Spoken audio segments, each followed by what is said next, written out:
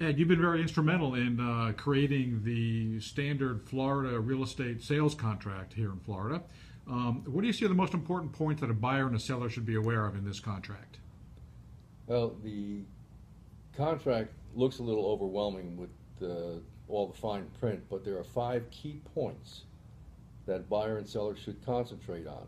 Those being the price, the terms, the personal property items, closing date, and deposit.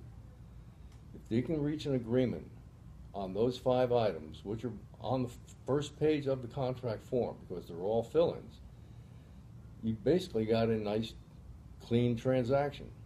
There could be give and take with offers and counteroffers, but if you reach agreement specifically on those 5 items, there's no reason why a contract can't be concluded with a very successful ending.